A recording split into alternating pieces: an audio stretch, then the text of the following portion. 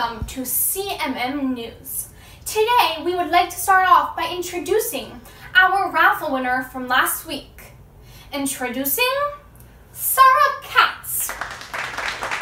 Sarah, would you be so kind as to tell us what is the name of this week's Parsha and what happens in it? This week's Torah portion is Parshas Naso, which tells us about the counting of the Levium, the tribe of Levi. Shabbat Shalom to everyone. Thank you, Sarah. As we just heard, this week is Parshas Naso, and we learn that Hashem counted the Levium. The Levium, as we all know, Yaakov had 12 sons, and one of his sons' name was Levi. Levi's whole family were called Levium, and they worked in the Beis HaMikdash. So we learn in this Parsha that Hashem counted the Levium. And if any of you have at home a collection or something that you like a lot, maybe it's even cookies, and if you made cookies one day and you might keep on counting how many you have left because you love your cookies and they're precious to you. That is why Hashem counted the Levium, because he loves all of us so much and we are so precious to him, so he keeps on counting us. Let's make something yummy connected to this message. Welcome to Colorful Cook's Kitchen. Today, we are going to be decorating diamond cookies. You will need a cookie, marshmallow fluff, chocolate frosting, and some sprinkles for decoration. So, you can choose one of two options today. Either you can do a really cool fancy design that I'm going to show you, or you can just have fun and put on sprinkles and decorations and stuff like that. So your first step, I'm going to show you how to make the fancy design. So your first step is going to be to take your marshmallow fluff that you got in your package and you're going to spread it on your diamond cookie.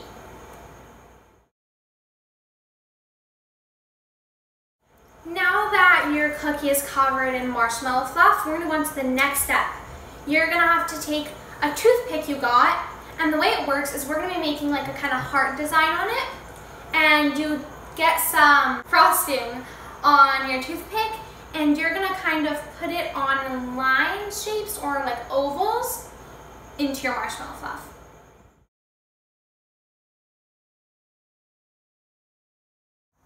Now that you've got your lines of chocolate all around your cookie, you're gonna take your second toothpick and you're gonna use it to make lines going through your chocolate frosting.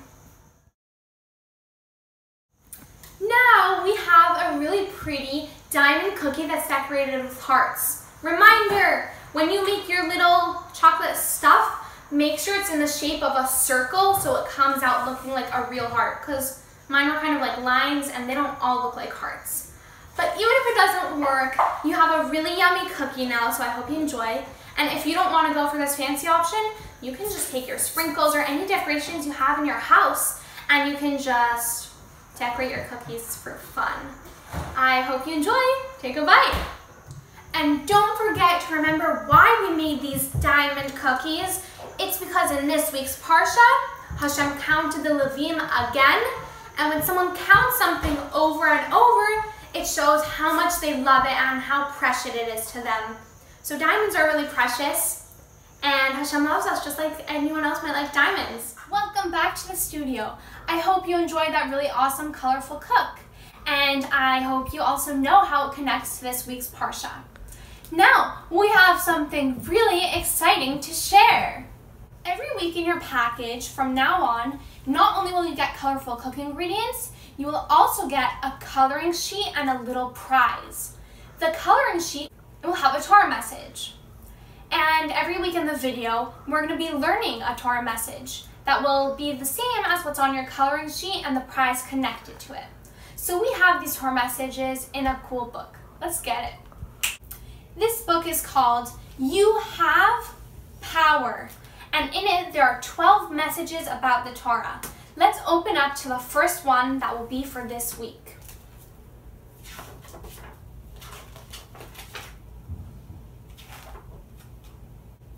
It says, Torah Tziva Lanu Moshe Morasha Kihila Yaakov. This means that the Torah that Moshe commanded us is an inheritance for all the people of the nation of Yaakov. This basically means that the Torah belongs to all of us, to me and you.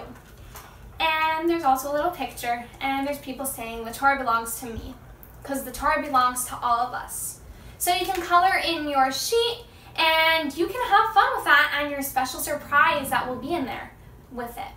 And now for the question of the week. The question is, why did Hashem count the Jews and Levium again? Important reminder, in order to be in the raffle, your answer has to be given in before 1 o'clock on Friday. The raffle is going to be at 1:30. Good luck! That's it for this week. I hope you enjoyed this video, and I hope you come back next week. Enjoy!